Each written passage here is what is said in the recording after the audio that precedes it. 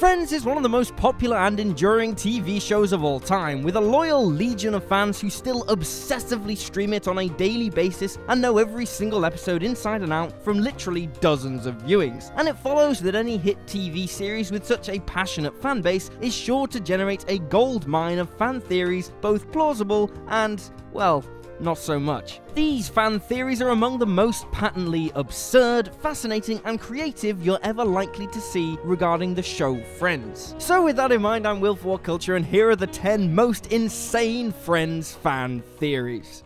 Number 10. Ross and Rachel's relationship is cursed because Ross opened an umbrella inside Central Perk. Friends' focal relationship has always been the on and off love story between Ross and Rachel, defined by all the makeups, breakups, and sitcom-y misunderstandings you'd expect. But one devastating fan theory suggests that there's one very clear reason why their romance could never be simple, and it all stems back to the first few minutes of the series' first ever episode. When Rachel arrives in Central Perk and introduces herself to Ross, he accidentally opens his umbrella, and as we all know, superstition dictates that opening an umbrella indoors will make bad luck rain down upon you. The original version of the theory even suggests that they had 7 years of bad luck as a result, with Rachel becoming pregnant in season 8, seemingly bringing their bad luck spell to an end. But I'm pretty sure the whole 7 years thing is for breaking a mirror, not opening an umbrella. Nevertheless, Ross accidentally cursing himself would certainly explain the over-the-odds amount of ups and downs his relationship with Rachel had over the show's 10 seasons.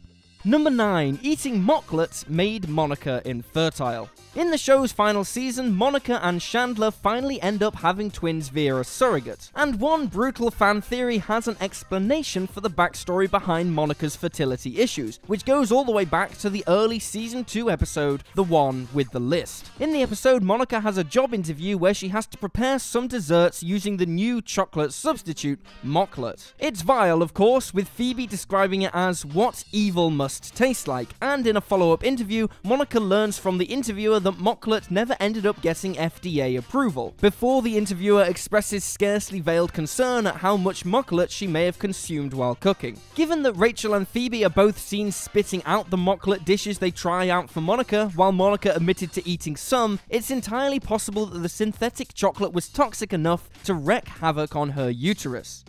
Number 8. Ben Geller has psychic abilities. Ross's son Ben mysteriously disappeared from the show altogether midway through season 8, though there is a crazy theory suggesting that he actually had some unique supernatural abilities hiding in plain sight. In the season 3 episode, The One with the Giant Poking Device, Monica memorably bumps Ben's head while playing with him, after which Ben appears to keep repeating the incriminating phrase, Monica Bang. Except the theory implies that Ben is actually saying Monica Bing, predicting that she would eventually go on to marry Chandler. Honestly, if you listen to how Ben enunciates the supposed word bang, it doesn't sound that implausible, even if there's no way the writers had things planned out this far in advance. But there is an amusing piece of supporting evidence. The season 2 episode, The One Where Old Yeller Dies, reveals that Ben's first words was Yemen, which may well be foreshadowing the season 4 episode, The One with All the Rugby, where Chandler famously pretends to move to Yemen to escape Janice. The logic is flawless, clearly. Number 7. Chandler still loves his ex-girlfriend Kathy. Though Chandler, of course, ended up settling down with Monica, this heartbreaking theory suggests things might not be quite so simple, and that Chandler was still in love with somebody else when he tied the knot. You may remember Chandler's season 4 girlfriend, Kathy, who Chandler fell head over heels for even when she was still dating Joey. But Chandler is eventually dumped by Kathy, leaving him totally heartbroken, and apparently a little more so than anyone quite realized. You see, in the season 8 episode, The One with the Halloween Party, he dresses up in the iconic pink bunny costume due to his favorite childhood book being The Velveteen Rabbit. Except an infatuated Chandler originally bought Kathy an expensive first edition of The Velveteen Rabbit for her birthday, which also happened to be her favorite childhood book as well. What are the chances that both of them had the same favorite childhood book, and moreover that Chandler wouldn't even mention this to her? The only logical answer is that Chandler is so in love with Kathy he made her favorite book his own, and the fact he continues to maintain this lie while with Monica suggests that those feelings still exist.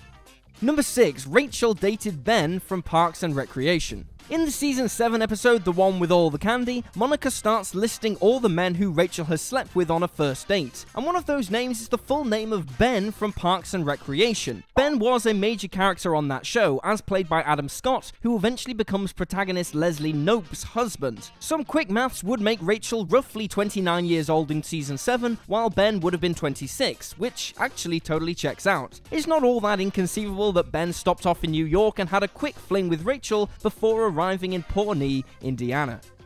Number 5. The entire series was an elaborate Starbucks commercial.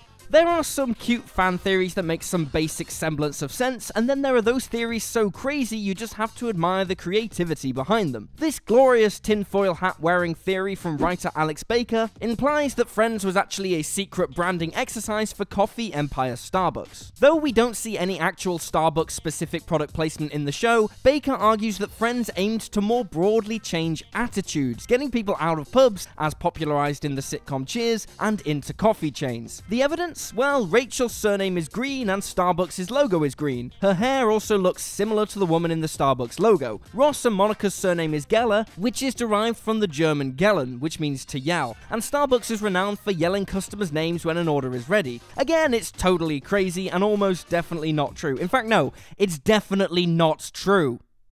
Number 4. Monica was the result of her mother's extramarital affair. Ross and Monica's mother Judy makes little effort to disguise the fact that Ross is her favourite child, openly mocking her daughter routinely over the course of the show. And one theory explaining this states that Judy is hostile to Monica because she was the accidental result of a pre-marital affair. To put it bluntly, Monica's father isn't Jack, and a mere sight of Monica reminds Judy of her indiscretion. The theory further implies that this may explain why little reference is ever made to Monica being half Jewish, compared to Ross, whose faith is brought up several times. Given the likelihood that Judy, who is herself not a Jew, could reasonably have had an affair with a non-Jewish man, it makes a certain amount of sense.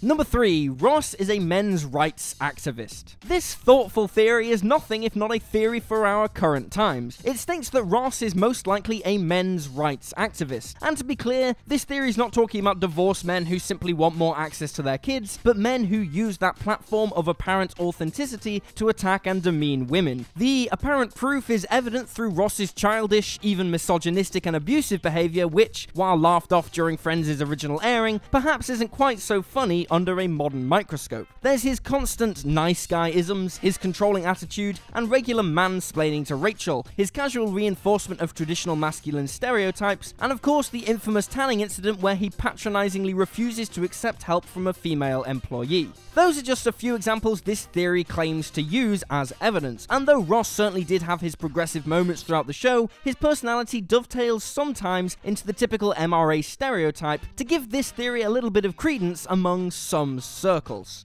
Number 2. Joey and Phoebe were secret lovers the entire time. This theory is so brilliant it actually almost became a reality, and was championed by none other than Joey himself, Matt LeBlanc. In a 2015 interview, he confirmed that the idea was floated that Joey and Phoebe had actually been involved in a secret sexual relationship, with the idea that a flashback-filled episode would reveal all the close calls where they were nearly caught in prior episodes. Matt said of the idea, we'd go back and shoot all the historical scenes, and just a moment before that everyone realizes there's Joey and Phoebe coming out of a broom closet together. But they were like, nah. It is a great idea and could have recontextualized the entire show in an extremely entertaining way, though there also would have been a huge dramatic risk. Had it paid off before Mike came into the picture though, this could have been game-changing in the best possible way. However, if you're so inclined, there's no reason for fans to believe that Joey and Phoebe weren't sleeping together in their own headcanon. Number 1. Frank Jr.'s wife, Alice, is a sex offender.